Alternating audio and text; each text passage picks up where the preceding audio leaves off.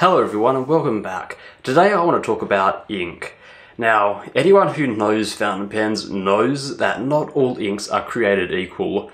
I mean, all you have to do is look at some of the forum posts and you will see that some inks are universally loved, some inks are universally hated on, and some inks just sort of fall in the middle ground and are sort of pushed to the side and ignored. But one category that some people use to say some inks are better than others is the category of permanence or waterproofness. Sort of if you write something with a fountain pen and then spill water on it, will the writing bleed out and turn into a watercolour painting, or will it actually survive and will the paper disintegrate first? Now obviously this is just one category which some people use to measure inks, and it certainly isn't definitive in saying one ink is better than another.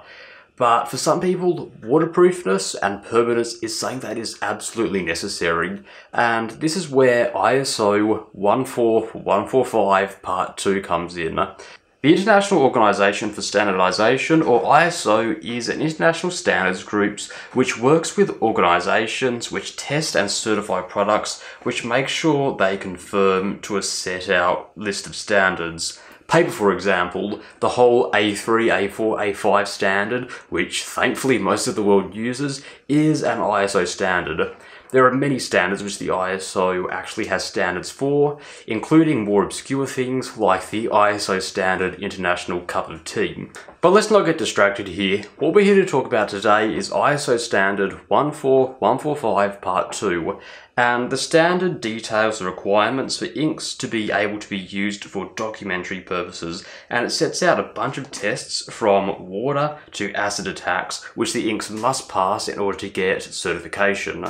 Now sadly, whilst there are a lot of inks on the market which claim to be permanent, bulletproof or waterproof, there actually aren't many inks on the market which are actually certified to adhere to the ISO standards. And to be fair, I can understand why. First of all, not every ink claims to be or even wants to be bulletproof or waterproof. There are a lot of other qualities such as sheen or shading that some inks really excel at, though they're not waterproof at all. And secondly, whilst a lot of inks probably can meet these requirements, it does cost a lot of money to get your ink to be certified and to keep that certification, which is why if you want proper ISO certified ink, you're pretty much left with Mont Blanc's permanent range of inks, so that's permanent black and permanent blue, and the other ISO ink that I could find was Diatramentis document ink. So today I thought I'd go ahead and test a whole bunch of inks and see how they stand up to being tested against the international standard for documentary use. Now first of all, the standards aren't available for free. This one standard here, this relatively niche standard, was $70, and it references about 6 or 7 other standards within it which also aren't free. As well as that, the ISO are very strict about how you can share information within their standards. So whilst I will be testing the inks to the ISO standards, I will be quite brief about how I do it, just so I don't get pinged by the ISO and get an angry email. The standard calls for the ink to be written on pieces of test paper and then tested against how well the ink stands up to being erased, placed in water, light, hydrochloric acid, ammonium hydroxide, bleach, ethanol, and water. And for this video, I tested 4 of these against Mont Blanc's Permanent Black, which I have, Noodler's Bulletproof Permanent Black, which is an ink I have praised for many years because it is genuinely one of the best inks I've ever used, and as well as that, it is very, very affordable. And I also tested Raven Noir from Monteverde, simply because I use this ink a lot, I'm very familiar with it, and it makes no claims at all about being permanent or waterproof. Okay, so for the first test, erasing, nothing difficult here. The permanent inks pass with flying colours, but the Raven Noir actually faded slightly. It's a slight change, but you can still see a little bit of a difference. Next, into a tub of distilled water goes the test strips. This is probably the most common thing that a permanent ink will need to stand up against: rain and water spills, and almost instantly, the Raven Noir is bleeding out ink, whilst the other two are just as good as they went in. And at the 2-hour mark, when I pull them out, the Raven Noir actually didn't bleed out as badly as I thought, but in comparison, the Mont Blanc and the Noodler's ink look the same as when I put them in. The Raven Noir looks like a mess.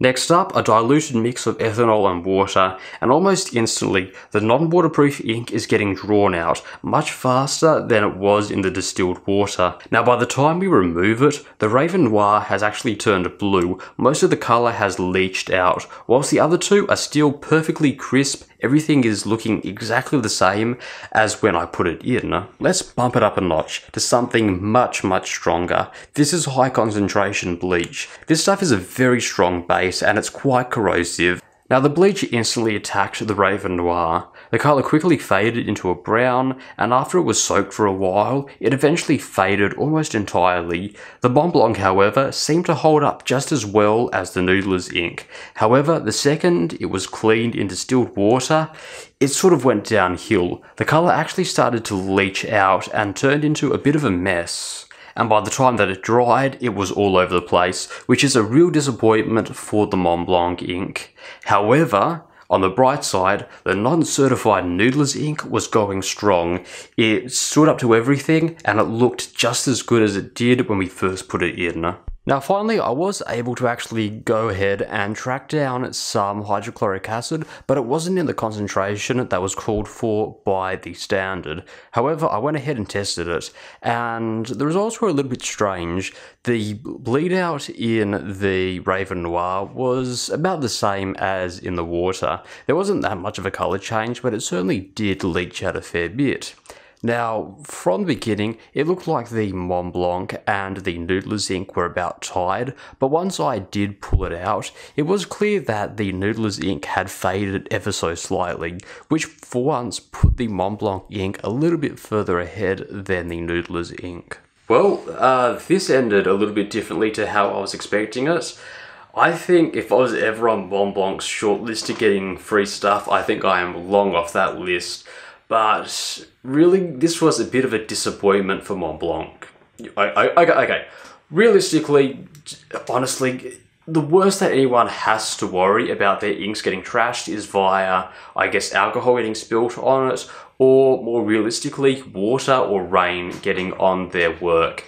And give it credit, the Mont Blanc ink was fine. It held up to both those tests just as good as the Noodler's ink. But the fact that the chlorine test went ahead and totally trashed it, and in comparison the Noodler's ink was fine, I think is quite disappointing, and the fact that it didn't hold up to the ISO standards is a little bit concerning. Maybe I did something wrong, but if I did it all correctly, I think it is a little bit concerning. Though, whilst it is a loss for Mont Blanc, I think it is a big win for Noodler's. I've been touting this ink for a long time. This is my second bottle. I've never had any issues with this ink. It's such a great ink, all-rounder ink, never had any issues in any pen with it. And the fact that it beats the Mont Blanc ink, which is what, more than twice the price for it, that is a win for Noodler's. They really do make some amazing inks. And overall, Raven Noir, look, I can't criticise it. It makes no claims at all about being waterproof. I've been using this ink every day for the past couple months. I know how it reacts to water. I wasn't expecting much from it. The fact that it was bleached out of the paper makes sense. I spilled it on my clothes before. I bleached it, so it really was what I was expecting. So overall, I hope you enjoyed this video. I hope you found this interesting. Thank you very much for watching. See you next time.